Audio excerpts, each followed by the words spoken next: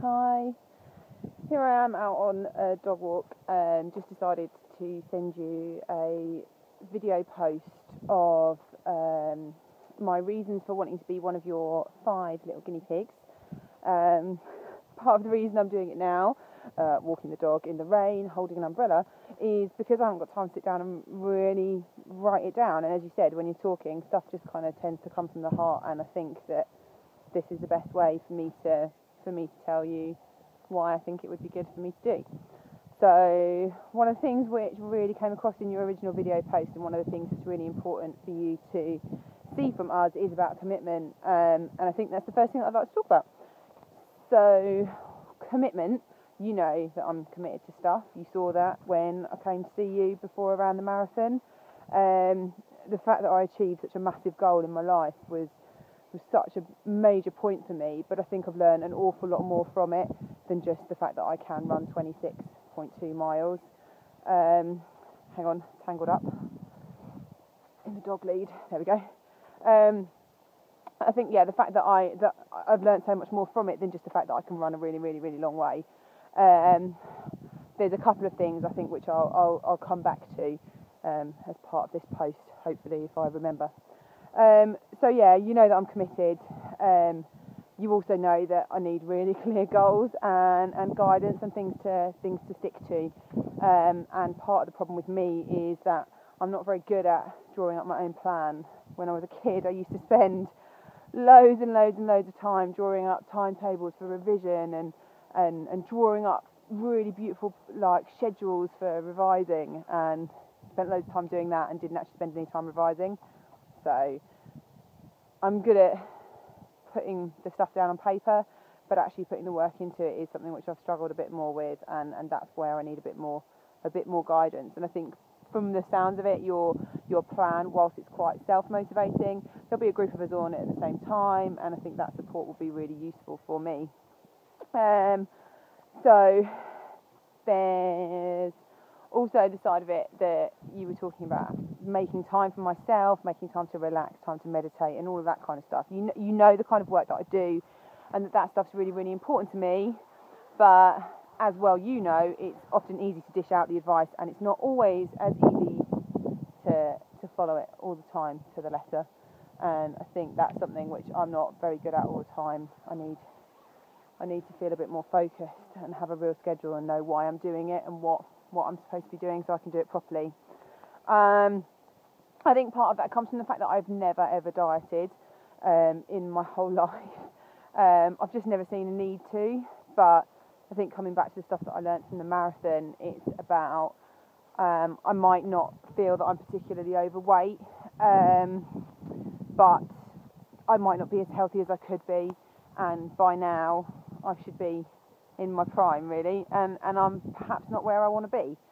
So all of the things that you mentioned, so the supplements and the exercises and doing 10 minutes in the morning, 10 minutes in the evening, 45 minutes 3 times a week, all of that stuff sounds like something which I can achieve, but I just need to know what I'm supposed to be doing with that time.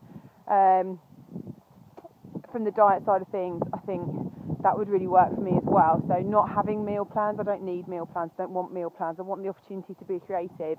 You know, I've got a young family, I work full time, you know, you can make me a meal plan, but the chances are it's probably not going to fit for me, and I need to be able to be a bit more flexible than having someone tell me exactly what to eat. I don't think that's the way to go either, because at some point in the future you're not going to be there, and I need to be able to do this on my own. So having guidelines rather than a set rule book would perhaps be more helpful for me. Okay, the video posts and the blogging and that kind of diary keeping, I think that would be really great for me, because it's just something which is going to be really useful, an easy way to do things, an easy way to keep track, and it's also the way that I communicate anyway. You know, it's part of us and how we are as a generation, and it's about speed and efficiency for me, and this is something which works. If I can walk the dog and send a really important message, then that's great. So I think that's something which I'd be good at as well, along with the other stuff in terms of supporting other people and having that network on Facebook so you can support us and we can support each other.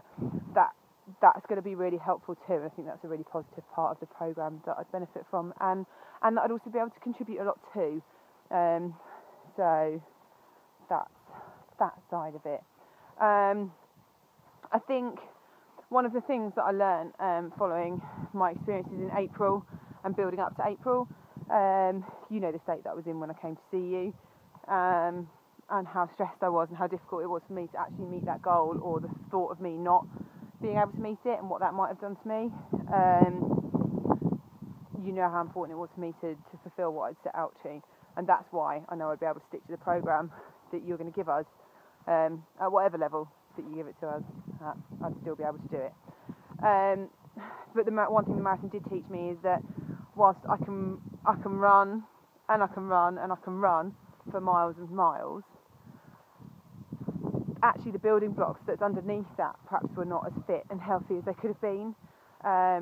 So it's all very well putting one foot in front of the other for 26.2 miles, but actually, if I'm honest, I haven't run since the marathon, not even once, and that was nearly 3 months ago. So yeah, I might have been fit and healthy enough to do it, but I didn't put in as much training as I wanted to. I certainly haven't maintained it after the marathon, and I've missed it, but it's also been a relief, and it felt like quite a burden having the training schedule and the pressure that I had, and that's not what having a healthy lifestyle should be. It shouldn't feel like a burden. To me, it should feel like a pleasure to feel healthy and active and in shape, and that's how I want stuff to be. So yeah, along with all the other stuff about like cutting things out and putting things in and supplements and the exercise and the routine and the structure, I just think above all, part of holding me back would be useful. Sometimes I can go a bit hell for leather at things, like maybe I should have stuck at just half marathons rather than running the full marathon, and having level 1 and having to complete level 1 before you can move on to level 2 might be something which is useful, because sometimes I can set myself the biggest goal and I'll only end up being cross with myself for not completing it. So yeah, to summarise, the reasons that I want to be part of the programme is because I feel like it's the right time in my life to do something.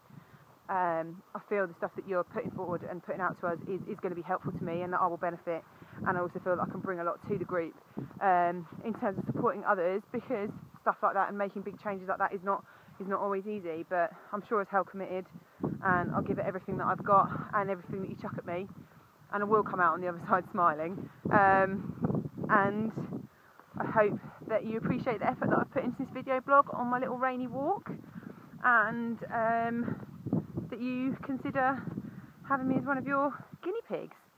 Looking forward to hearing more about what the programme's about, and hope you're well. Bye!